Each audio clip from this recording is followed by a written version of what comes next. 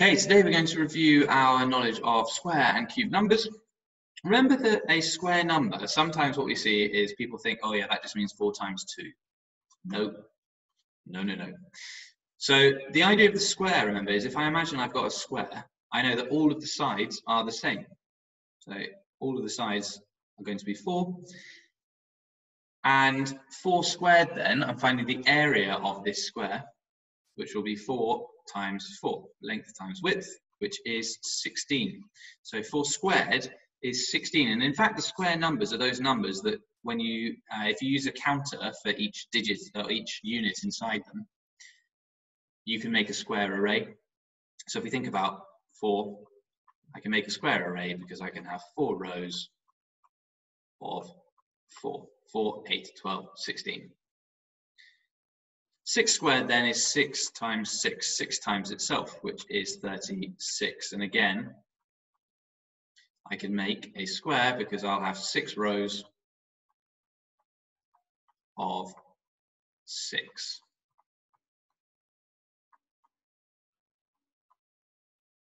So I've got 6 here, oops, all the way down, and 6 across. So I've got a square made out of 6.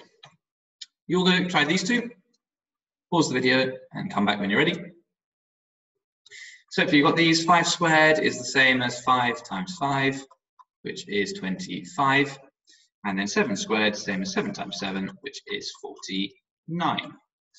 What about cubes then? Well, with a cube, we introduce an extra component. So we've already seen with square numbers, we've got, for instance, 2 and 2. So the height and the width will be the same. With a cube number, I'm now also adding in this idea of depth, this third dimension. So I'm adding in this bit here, depth. So also 2.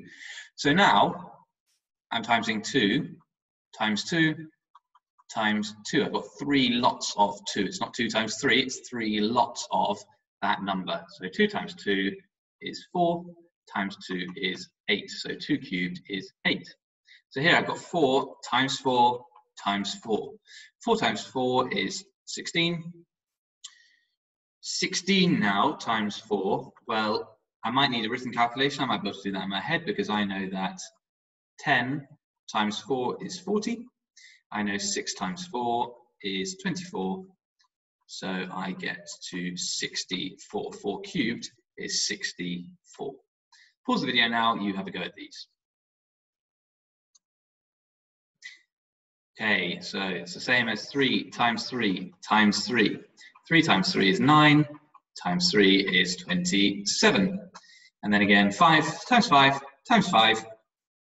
5 times 5 is 25, times 5 is 125.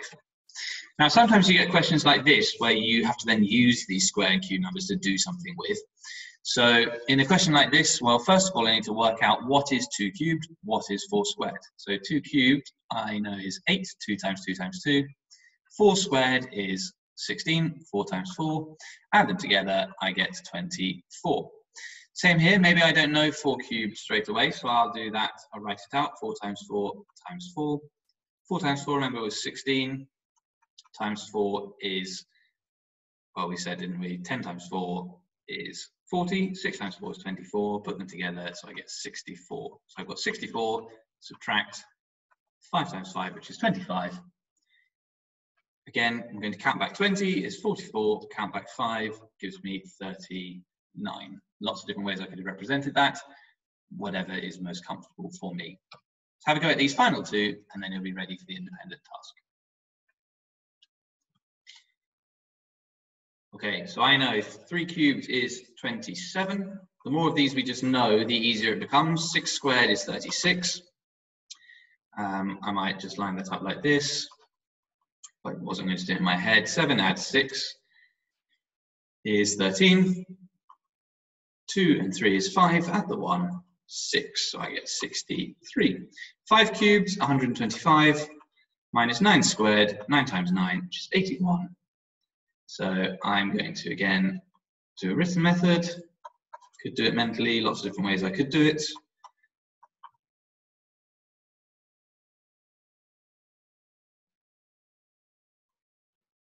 Oops.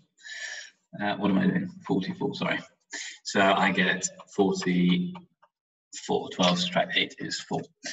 So 5 cubed subtract 9 squared is 44.